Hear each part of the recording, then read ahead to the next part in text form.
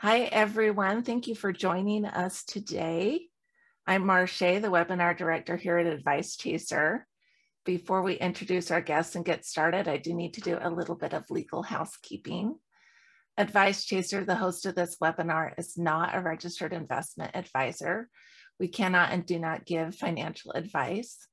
Today's presentation is for educational purposes only and cannot be considered advice for any person's individual situation. Advice Chaser regularly hosts informative webinars, such as this one, featuring a variety of knowledgeable professionals, many of whom are licensed advisors. Any opinions, ideas, jokes, or principles expressed by presenters are their own, and however true, funny, or interesting are not endorsed by Advice Chaser. Please do not act on the information you hear today without consulting a qualified financial professional. Well, we are thrilled to bring you today's educational event, and I hope you will really enjoy our presenter today. Attendees are muted, but we do encourage you to ask questions using the chat box, and the presenter will answer those queries during our question and answer period today at the end of the event. If you ask a question in the chat box and we're not able to get to it, go ahead and leave your phone number and email address. We want to make sure we address those, so we're happy to reach out to you after today's event if we're not able to address it during today's presentation. Once again, don't hesitate to ask for clarification or expansion of the material. That is what we are here for. Well, I'd love to introduce you to today's presenter. And I'll just go ahead and get your picture up here. Ellen DeLob is an award-winning certified professional organizer and productivity consultant who is recognized for her contributions in the industry and community.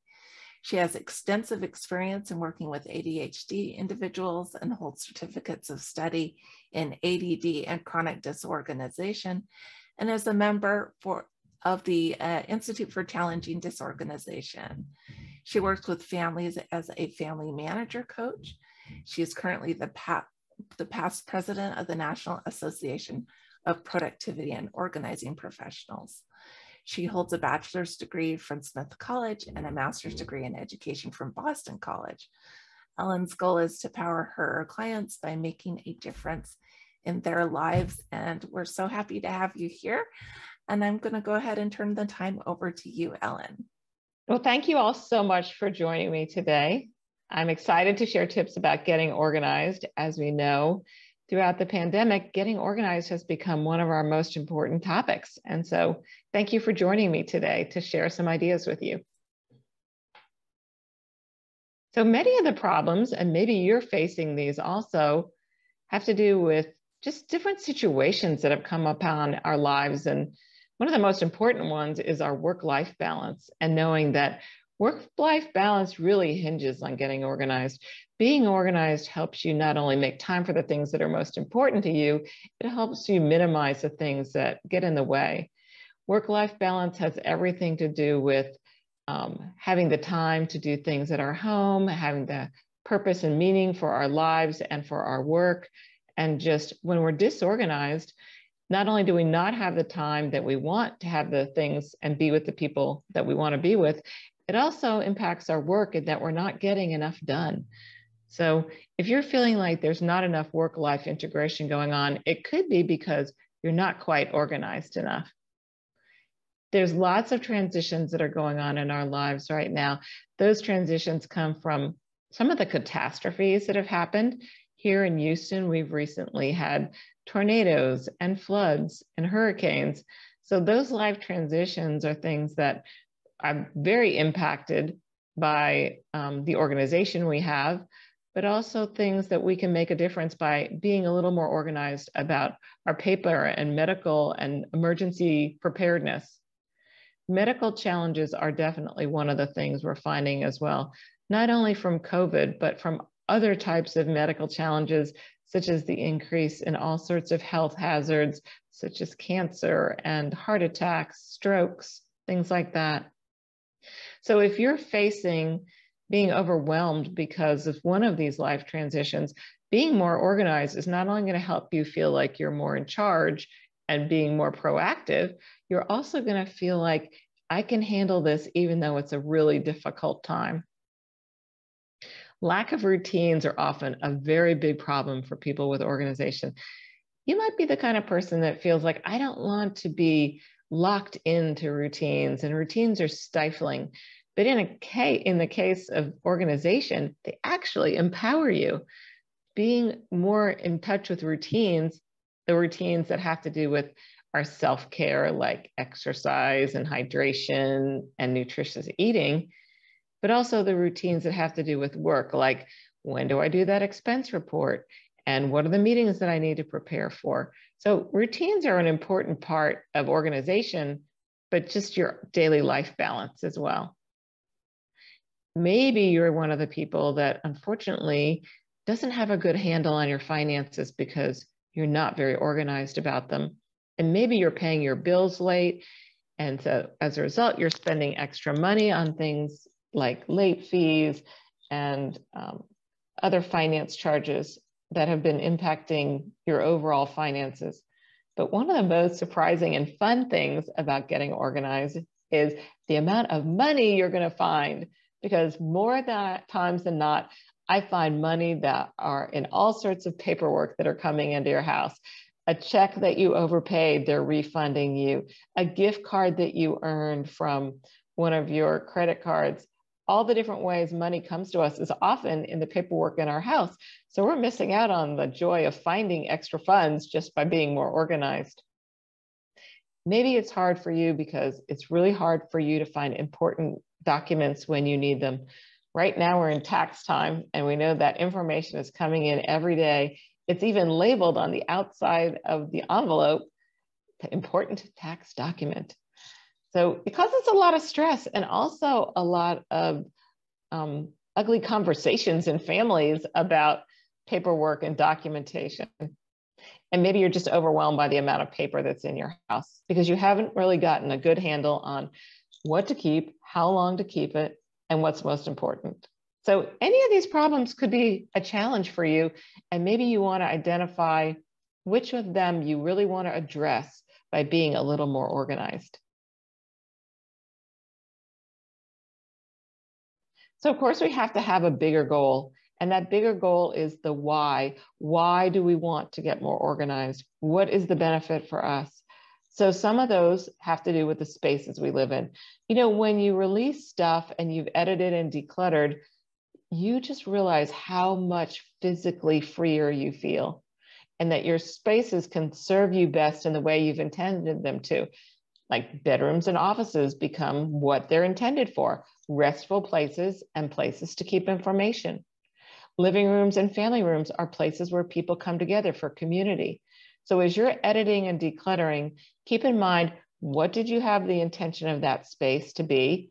And that's a big empowering why. Why do I need to declutter it? Sometimes you just want to have easy access to stuff. We live in a very frustrating and uncertain time. So we want to have as much ease and quickness and agility and nimbleness as we can in finding the stuff that we need, and not only getting to it, but putting it away. So when you're thinking about the spaces you have and the goals you have, think about what's most important and what's most frequently used. We call that point of access in the professional organizer arena. What's being stored at a point of access so it's easy for you to get it and put it away. And then finally, our goals with routines and delegation and automation make it easy to maintain that space. So our goal, and frequently I'm asked this by my clients, if I get organized now, am I going to stay organized? And the answer is yes. And the reason is because you've put routines and automation into place. So routines are like that daily reset that you need each and every evening to get things back to where they belong. Delegation is about building a bigger team. Like, who else is going to be able to do this work for me so that I don't need to do it? And then automation is what technology can do this automatically that I don't even need to think about it. So as you're looking at the goals that you're thinking about for your organization, think about the big why. What is the why behind your getting organized? It's so empowering to know, why do I want to do this and what motivates me? So what are the benefits? We always want to talk about our big why. And many of you, I'm sure, have personal whys about why do the work of getting organized. First of all, we all need to reduce stress. It's such an impact on our health, the kind of stress that we're in. And that stress comes about when we can't find something we're looking for. And right away, we're just feeling completely out of control. So one of the first benefits is reducing stress. And secondarily, we always want to feel more productive. We want to feel like we accomplished something today. There's lots of statistics that talk about how much time is taken when we have not put something away, we're looking for something, and so it takes time away from getting what we need to do today accomplished. So by being more organized, we're finding we actually have more time in the day. Just that 15 minutes that you're spending on a reset, which is what I say is putting things back where they go, having a home for things, can save you so much time in the long run and give you the time to do the things that are important to you. Not only does it increase your productivity, but it also frees up your bandwidth and gives you time for the things that are most important to you and the people who are most important to you. So it's a really great investment of your time to put into just doing a little bit of organizing. Now, for some people, that bandwidth can be even for hobbies and things that you never imagined you'd have the time or space to do. So when you think about your own personal why get organized, I'd like you to take a minute and just jot that down on something nearby you so you can refer back to it, because your big why will not only help you pull into getting organized, it will help you maintain your organization. So think about your why, and I'm just going to give you a minute or so to write that down for yourself.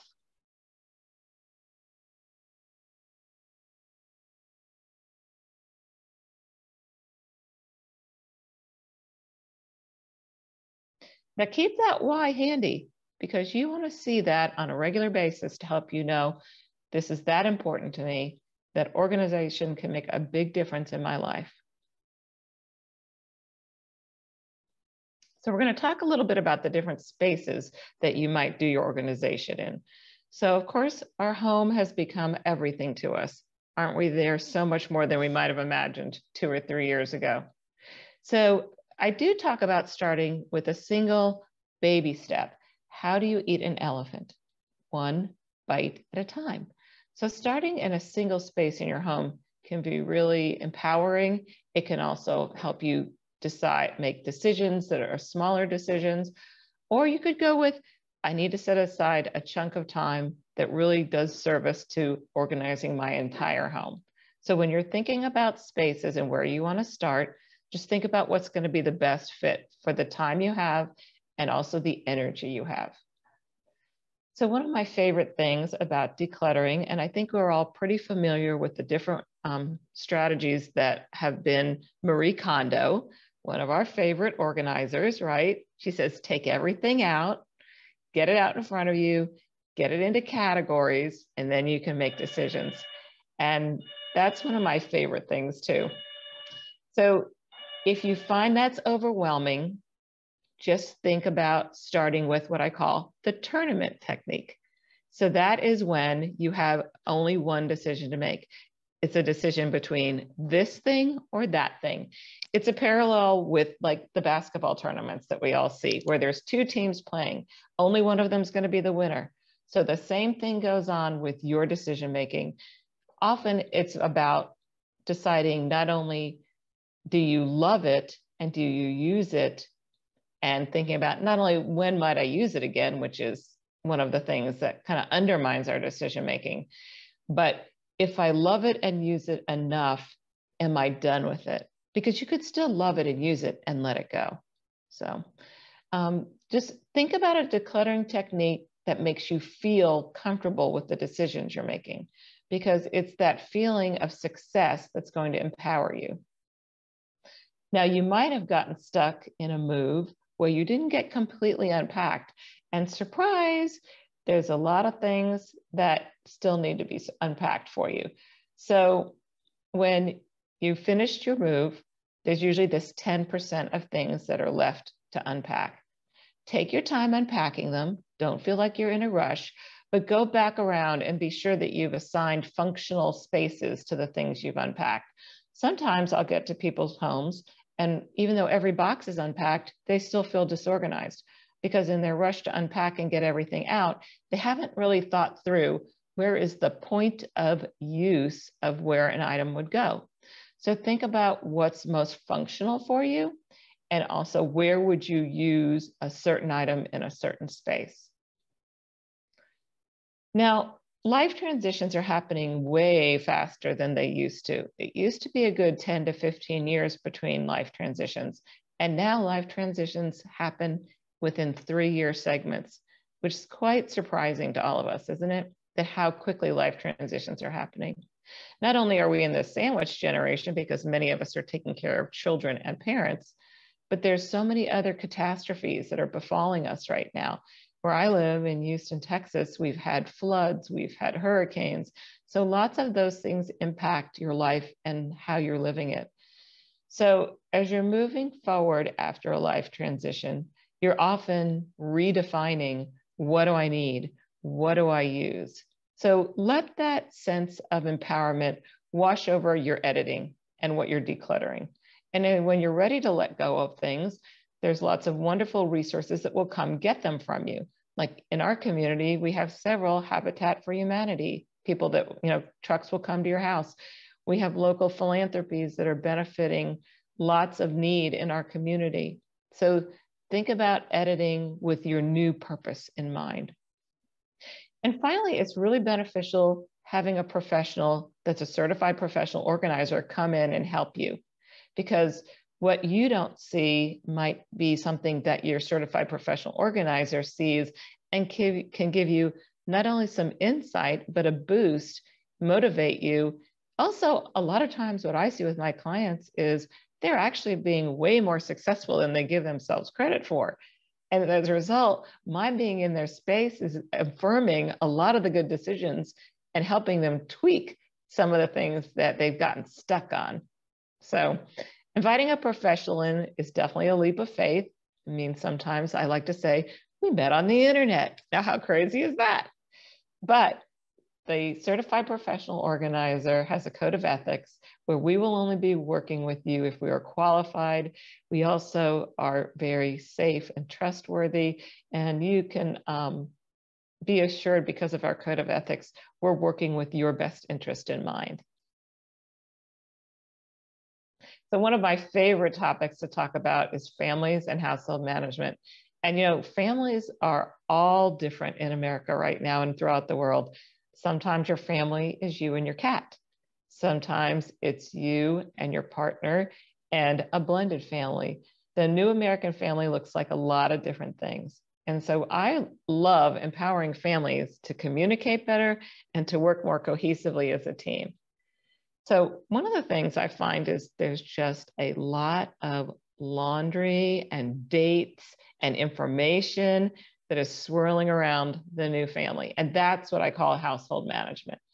It's figuring out ways and tools that will help you not only manage what's going on, but thrive in what's going on. So when there's a lot of tools such as a family calendar, a family responsibility chart, it helps everybody know what's my assignment, who am I working with, and how do I get this job done? Also, it really prevents having people have disagreements about why isn't my shirt for my band uniform out of the laundry right now? Who's making dinner? And also, when's the trash going to be put out? It's stinky in there. So having all of these responsibilities assigned and orderly through what I call a family meeting, which is a fun time for people to come together with their calendars, talk about what's going on this week, project into the future and talk about, oh, what's our next family vacation going to be like? And then just share the dates that are going on that week. That family meeting goes a long way, even if it's just you and your cat. Believe me, everybody benefits from the time spent getting organized this way. It's also a perfect time to implement some simple systems and talk about what I call standard operating procedures. which might sound a bit goofy, but it's really important. So when is dinner done? Like, when do people leave the kitchen? What does cleanup in the kitchen look like? Who's responsible for the dishes if one person does the cooking? So these are all conversations to have. There's no one answer. It's what you as a family come together cohesively and communicate about, like, what does this look like every day? And what's the special treat that comes at the end of this family meeting? So for many families, that treat is taking a walk together, going outside to play a game of ball, taking a bike ride, having a special family food that they want to share. So when you're establishing your family meeting, think about the routines and systems you want to put into place in your family, what tools you're going to need. One of my clients found an amazing family calendar. It's lucite.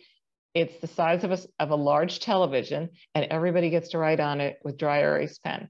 So and our Google Calendar, it's just in our palm every day because every single one of us has a phone. Our kids likely have a smartphone now too. So it's easy for all of us to stay connected, share the information that has to do with important dates, and then also work on family responsibilities together. It's a lot more fun when you work as a team. It's also important sometimes to bring a professional in.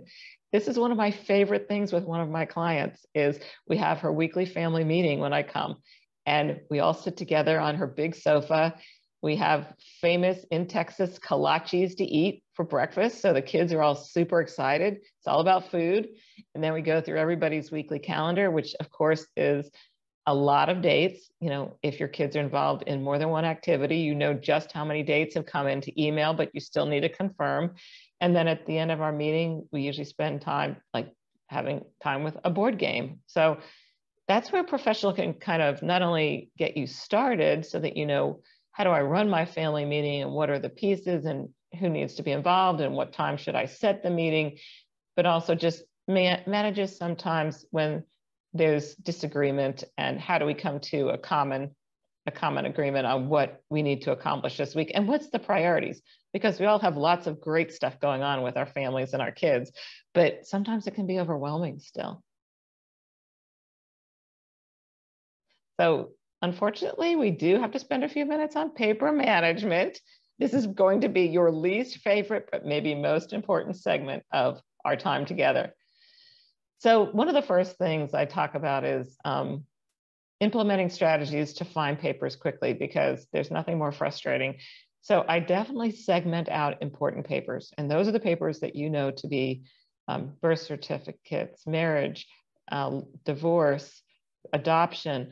All of those important papers need a specific home. Sometimes that's in a safe, sometimes that's in a file.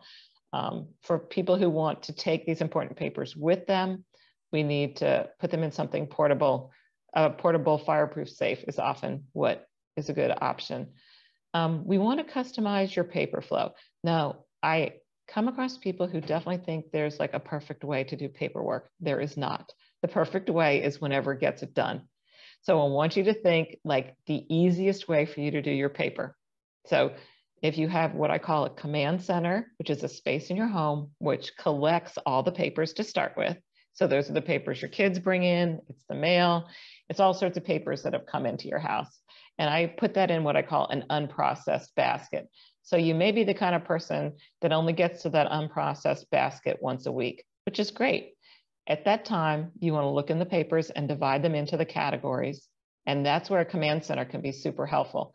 Command center can look like wall pockets on a wall. It can look like a desktop sorter. The categories usually have to do with paying a bill, because we still have bills that come in that way. Action, those are the list of things that need to be done. And then the remnants, which are filing. And often what I find with my clients is they've gotten really good at getting to the categories, and then this is all spread out on their dinner table and dinner happens. And then all of a sudden they're putting all their papers back together. So it's really defeating. If you have a specific spot for filing, your filing can be as simple as just a box that's marked 2022. Nobody said that we're going to have categories that go into a file cabinet or notebooks or anything complex. But if you want to make the simplest choice with your paperwork and paper flow is just have a simple box. If you want to divide it into categories, I keep it really broad. It's about home and auto is one category. Personal, which has to do with all the people, all the living things. That's your veterinary information for your pet. That's your medical records, your kids' medical records. That's the work history. That's the spiritual place you go to worship. So anything to do with people. So personal is the second category. The third category is finance, and it's all about the money. So in that group, we have banks, credit unions, retirement, investment, anything, life insurance. So when you think about the broad categories to create your workflow, it makes it much simpler to think about how do I want to find things later.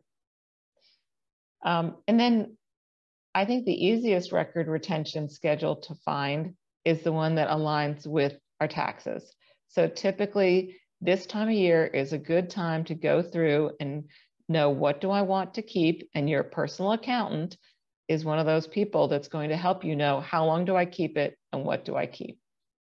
So in this case, there's a lot of professionals that could be helpful. Not only your certified professional organizer who's going to help you get organized, but your bookkeeper, your tax accountant, even your lawyer are the professionals that you want to refer to personally about the different record retention schedule for your family.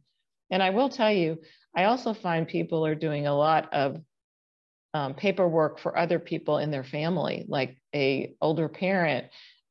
So you might have more than one set of documents you're keeping up with, or even a small business or a large business. So bringing in a professional really helps, because then they'll help you sort through the paper and create a system that works best for you. So one of my other favorite topics is time management, because we all know we never have enough time to do the things we love, and we always have too much on our plate to get everything done. I'm a big, big fan of any kind of planner, whether that's a paper planner, a digital planner. Just be sure that it's a good fit for the way you think about time. So paper planners are definitely for people who are highly visual, because we like to see what's going on. Digital planners work more for people who are auditory and love the aesthetic of reminders that are coming through those different dings and chirps that we hear. And then there's those of us who like the hybrid system, I like to call it, which is paper and digital combined, because so many things are on our computer that we have to do right away, that we need the link there and the reminder there. And so thinking about customizing your system to the way you think and the way you work, but just be sure you choose a tool that you really love. You also want to think about a task management system that works for you. So those are the list of things. So it's not only that you have a planner that has dates and times, you also have a list, and there's lots of fabulous apps that help us with this list. Many of my clients use the Notes app, which is super easy to use, or they use the Reminders app. All of these things are kind of built into your phones, but there's also apps that people use that frequently I find people using something called To-Do. So just be searching the apps that come into your realm, play with them a little. Don't try every app simultaneously. We love shiny, right? We like something new. We think it's going to be the end all be all, but we really know that we just need to drill down into consistent use of whatever the app is. And then tied in with our time management are these routines and delegation and automation. So the routines of what day do we empty the refrigerator correlates with what day does the trash go out. What days how can we delegate things around our house? So some of us choose to delegate by having someone come clean our house or mow our lawn or do our laundry. So there's lots of really creative ways to delegate right now. There's lots of ways that we can find people who can help us. And then the automation of online tools, such as our bill paying and grocery shopping. And then I've been finding lots of ways that people are being incredibly creative with, their apps in general and what they're using to delegate and automate. But all of this flows into this work-life integration, because our real goal is to have more time for the things we love and the people we love, rather than spending time on the things that we know have to be done, but what's the simplest, easiest way to get them done? So I love bringing in a professional. My motto in life is build a bigger team. And that bigger team is a lot of different people. I personally, this morning, was talking with my accountant about something new that cropped up. And I refer to that person as we both speak English rather than accounting. So think about the people who can be on your team that are the professionals that you need, that are trusted and that you can rely on to ask for help without feeling uncomfortable. There's lots of books and websites, podcasts. One of my favorite things to listen to is all different educational resources on podcasts. Some of my favorite books, there's so many. The Magic of Tidying Up has been a favorite for a long time. Then there's Julie Morgenstern's Organizing from the Inside Out. I encourage you to visit our National Association website to find help, and you can see certified professional organizers. It's napo.net, napo.net. And investing in a professional organizer, it's the best gift you can ever give yourself. I know there's lots of birthdays and holidays coming up, and frequently I am the birthday surprise that everybody loves, because it's not only the self-care that you're giving yourself, it's also investing in being smarter and working less, but working smarter, not harder. So I really encourage you to look around for the professional organizers and certified professional organizers that are in your community. Then lots of us do virtual work. That's one of my favorite things. The world has opened up to the fact that virtual professional organizers, virtual productivity consultants, virtual coaches, we're all here for you. So reach out. There's all certifications in these different arenas of professional organizing. There's daily money managers. There's many of us who can help you not only get started, but reach your goals.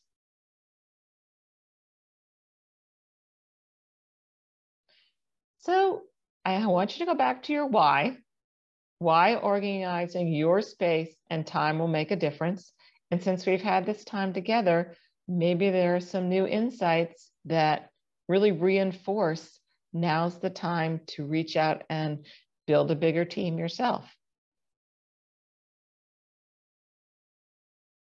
All right, I'm going to go ahead and open up the chat now. If you have some questions for Ellen, go ahead and put those in there.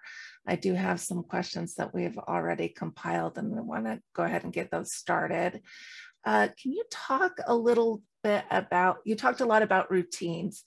Can you talk a little bit about what a daily routine in the morning might look like? Just say if you have a family with kids that are going to school. So first of all, I want to say a productive and organized day starts the night before, because there's very little time in the morning to get as much done as you might think. So a great routine the night before means everybody has a bedtime, including the parents. So it's good to know what means that everyone can get a good night's rest. Then I'm a big proponent of people having alarm clocks in their room, so that parents aren't the only ones having to wake up their kids. I know sometimes that's a tender moment. So that might be a good start, is to wake your child up and then have some reinforcements with Alexa and Google Home, where there's routines that are going to be calling out to your child while you go back downstairs to get ready yourself. I really advise parents to get up a smidge earlier than their kids, because it gives you alone time. It helps you gather your thoughts. It helps you get organized. It helps you have a few moments to do something where you're either meditating or having a spiritual time, things like that. The best mornings come with easy breakfasts that have protein. So some people are moving into like smoothies that they can throw into their blender or NutriBullet. And of course, that starts because you had already ordered your groceries from your online grocery shopping. And then at the end of the day, I really love if people can have a family huddle right before you leave the house. So rather than everybody running out of the house with like craziness going on, everybody have a family hug. And that way you're reinforcing, hey, we're here for each other. We can do it. We're all in this together. Okay, I have another question here. I'm completely overwhelmed with my space, my car, my office, my home. Where do I start? What's one space that's going to make the most difference? I tell people to start with something that is self-care. So that might be your closet. It might be like your bathroom counter area. And that way, when you feel more in control and you're more together, it helps you conquer the rest of the areas in your house. Can you talk a little bit about storage units and kind of what they're useful for and what they're not? Yes, we have an unbelievable proliferation of storage units. I like to think of storage units for transition times. So in our family, we were transitioning our parents from one house to another. But we knew at that time our kids were going into college. So we wanted a short-term basis to store some of the things we thought they might find valuable in their first apartment. So that's a good transition time. Sometimes people are anxious to put a house on the market and they have too much and they don't have the time to declutter so that their house is ready for traffic for showing. So that's a good use of storage units. Storage units can also be good for seasonal items. I've seen some of my clients don't want to store some of their very large seasonal items, and so they have long-term storage for those items. I find that people do use storage units in a pinch to try to be a little bit more reflective about what your goal is with the items that are in the storage and the value of them, so that if they're only valued at a certain amount, is it worth putting them into storage? And if it's paperwork, because I have seen a lot of paperwork in people's storage, try to think of your paperwork as a treasure hunt as opposed to an organizational strategy. I'm in there looking for certain things in this paperwork. I don't need to keep it all. All right, here's another question. What about if you have a spouse that is adverse to the organization efforts you try to make? So I am a big fan of modeling. And you're not only modeling being organized, you're modeling being in charge, you have serenity, you know what your day looks like.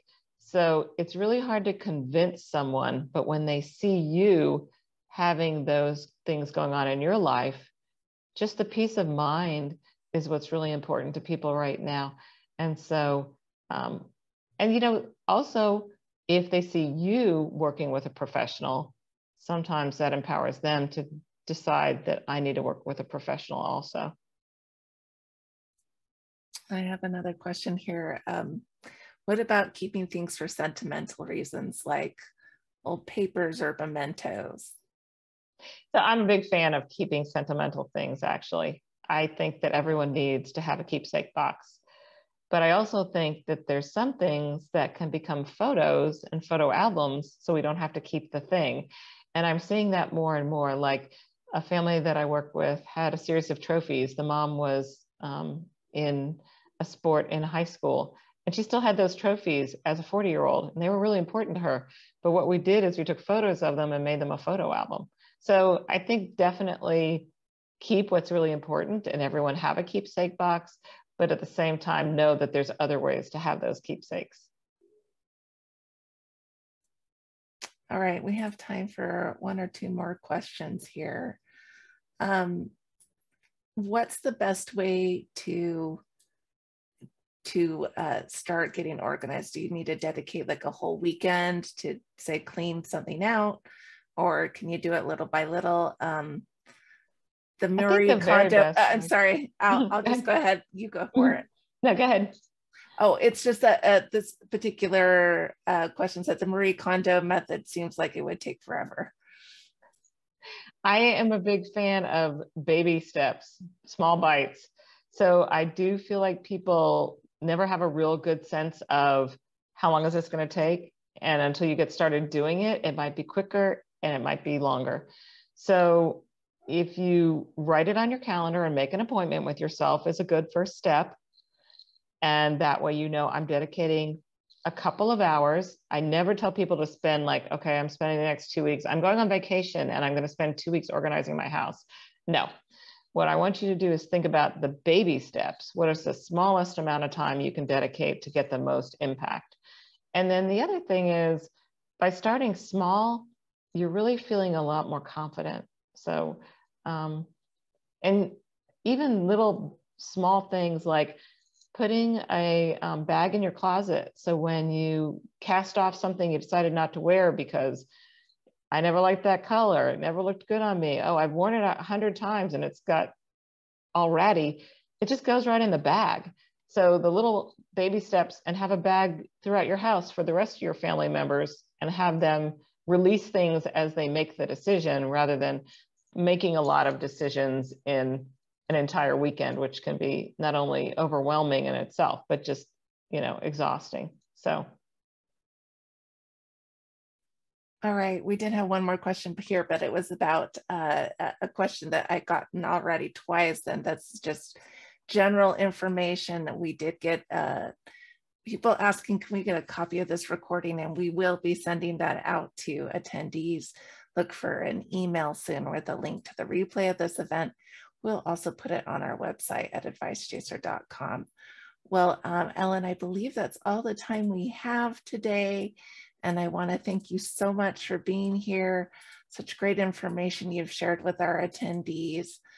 Go ahead and put up your picture here again so people can see that. We want to thank everyone for attending and for the organizations that have made this, this webinar possible today. And like I said, we will send out a replay link to our attendees as well. Here at Advice Chaser, we're all about helping you find a financial advisor who's a great fit for your life and your financial questions. Our matching service is free to you, and every one of our advisor partners has committed to offer a free initial consultation to anyone we introduce them to. Find out more by going to advicechaser.com and clicking on the link to find an advisor. Once again, from Advice Chaser, thank you so much for coming, and we will see you at another webinar soon. Goodbye, everyone. Thank you.